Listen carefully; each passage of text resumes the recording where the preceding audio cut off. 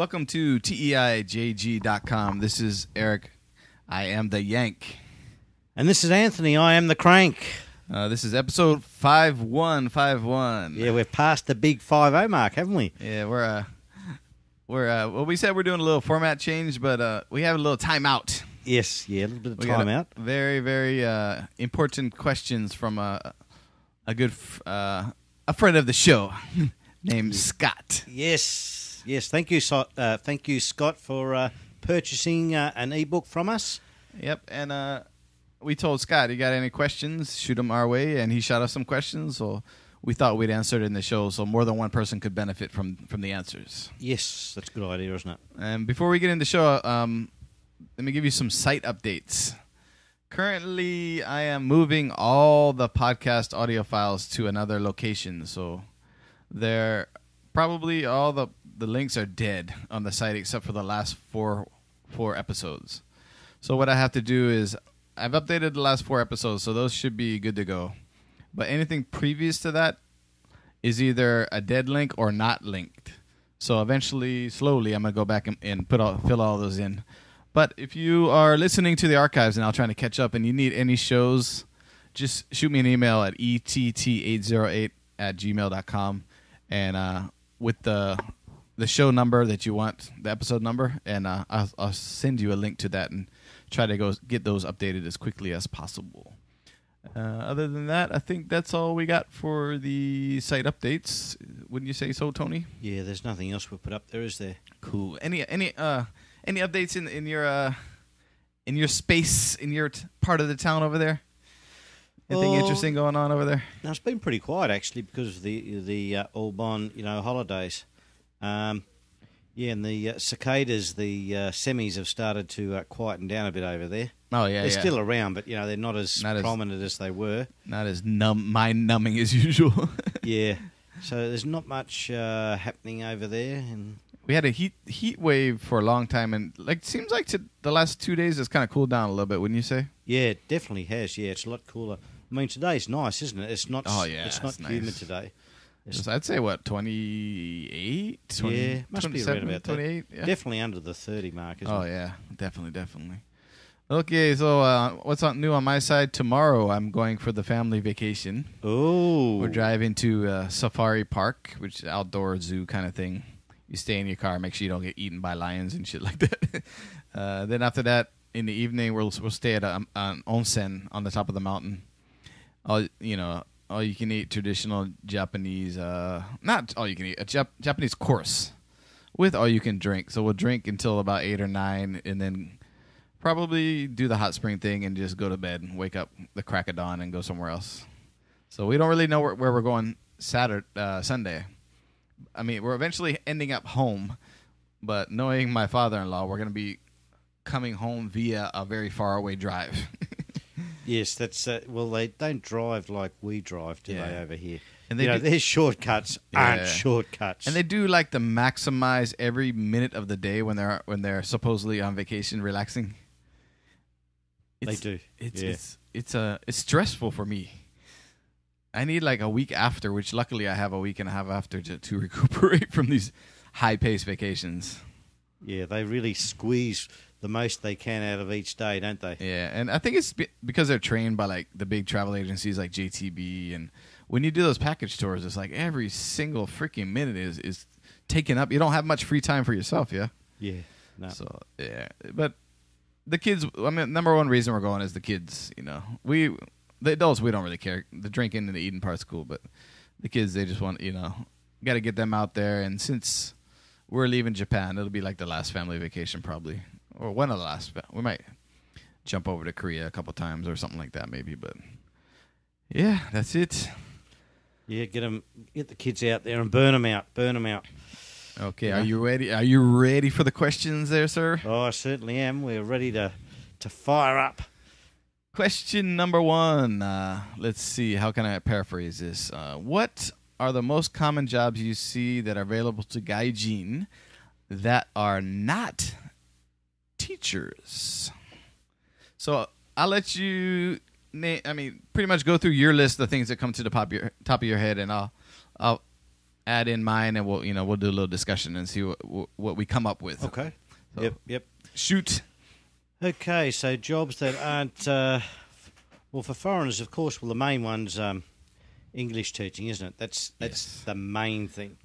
But other jobs are available out there. Like you can work in a like I used to work at the Hyatt Regency Hotel when I first came to Japan, Fukuoka, in the just as part time in the concierge. Yep. But you do need a little bit of Japanese, but the money is so low. It was like I was 100,000 yen a month. Yeah, and that was what year was that? So let's quantify that. Damn, that's about 2007. No, yeah, 2007.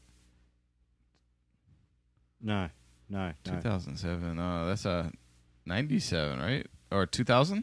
Oh, sorry, no. It must have been 1997. 97. 'Cause Yeah, I sorry, came 99. So yeah, probably 97. Yeah, so late 96, I think it was. Late 96, early 1997. Now I know that's a long time ago, but like wages are How many hours did you work at that place? Just 40. Part-time 40, and you only got about Part-time 100,000. No Yep. bonuses. Well, they did give us a bonus about 4,000 yen, which is So that's $40. yeah, Wow, which that is- sucked. which I was surprised to get anything really. Cool. Okay. So So, this- but that's a while ago. But yeah, there are jobs in the hotels, Yeah, guaranteed. and they're still there. Yeah. Like I mean, probably know some other places as well. Second one would be like you could get some part-time work working in a gaijin bar, Yep, Gaijin bar for sure. but then again, like the salary's really really low. Yeah, and there's definitely no tips in Japan, so No. that's not well. Gaijin bar, sometimes the bartender will have a tip jug, but that's rare. You'll see it once in a while, but it's nowhere near that. Like in America, bartenders make all their money on tips, but in Japan, there's no tips. We'll just say that there's no tips. So work in nightclubs, bars, I guess part time. So it depends. Some are bar backs, some are bartenders, some are just staff. Yeah, I've seen all of those. And what else? So on my side, let me give you a couple. I got one friend. I won't name a name, but he works for a Japanese web company, and he has experience in programming HTML, CSS, and PHP. So he makes a pretty good chunk of change. He makes about, I'm guessing, 400,000 a month. So that's about $4,000 a month, give or That's not take. bad. And he does freelance, so that's why I don't want to mention his name, but about that, I don't know exactly. Then another former teacher who just got a job. While living here, he studied to get a Cisco Systems networking certificate, and he just scored a job recently in Miyazaki, which is a beach community. But surprisingly, for some reason, there's a company, an internet company, networking company down there that hired him. So he got lucky on that one. Another guy recently, our good friend, the Canadian. Mm-hmm. He just scored a programming job working in Hakata. I don't know how much the salary is, but I do know this. It's a term position, so contracted, for a certain amount of 6 months, and then it's renewable. So there's not, that job doesn't really have much security, I guess you could say. The funding comes from the government for that one job. So if the funding gets cut, the job gets cut. But let's see, who else? Anybody else we know working outside of owners? Owners, yeah. Owners of schools. Yes. Owners of bars and restaurants. We know several of those. We know at least 3 bar and restaurant owners, yeah? Yep. Probably more than that, actually. 3 that I can think of at the top of my head. Several school owners. Yes. And we know somebody that works in import-export in the port. Yes. And he studied. He lived there for a while, and his Japanese was pretty casual and pretty good. But he stopped working and studied business Japanese for 1 year straight, and then started working at the port. But he ends up actually going to Hong Kong and China and Korea more often. So he has to speak Japanese, but mostly it's English. But when he's in Japan, it's of course he's doing translation and stuff. Then we know some translation people, yeah? Yep, yep. Do you know how much they're making? Well, it all depends on, the content of what they're translating and how many pages and all that sort of thing. But the ones that do it as a business, they make a good chunk of change. Yep. And I know one guy who works for Panasonic or a subsidiary of Panasonic, and he is a full-time worker. I mean, he has to work all the hours like a Japanese salaryman does. So he gets home like 9 or 10 at night during the week every freaking day. You gotta do your time, yeah. Yeah, exactly. And his Japanese is excellent, so it's like he can translate on the fly and written. So for that job, you have to be really good. But there's other translation jobs where it's not as high pressure and you can sit down and do the document on your own. But his job, sometimes he's translating people doing presentations, so he's got to, pretty good.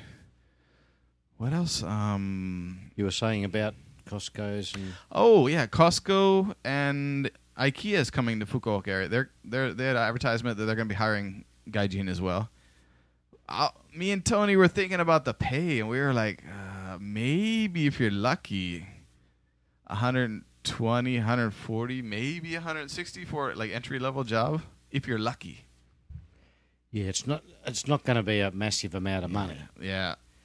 Because I know Costco, some of the people working there, there's a manager there. He probably makes a decent clip. But then there's a buyer. The other people are just cashier, normal Costco workers. And I don't think they don't make that much money in America, so I don't think they make that much money here.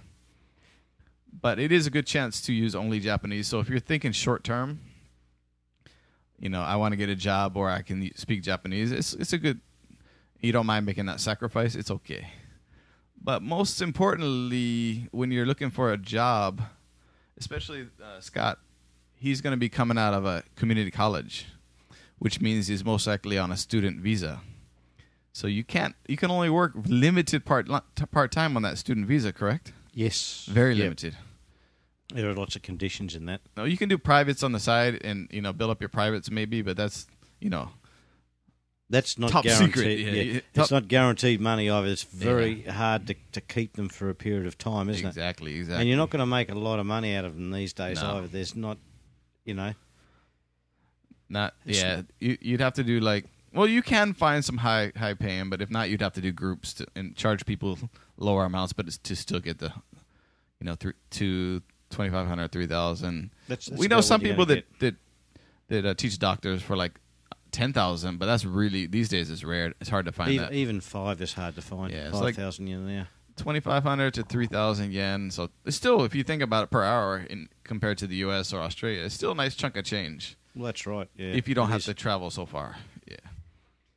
So number one is you're gonna have to, he didn't want to necessarily he doesn't know if he wants to teach English, but number one is after you finish college, you're gonna have to get a visa that's not student. Yes. So the reason why most people go straight into teaching English is because it's easy it's to easy. get that job and visa. Yeah, and you just got to have that visa for a start, and that's really important. And yeah, go ahead. You probably find that that's what you have to do, and then you start looking around. But the key is, get that visa, get in there, and don't get complacent. Keep your fucking hunt on, because I've known people who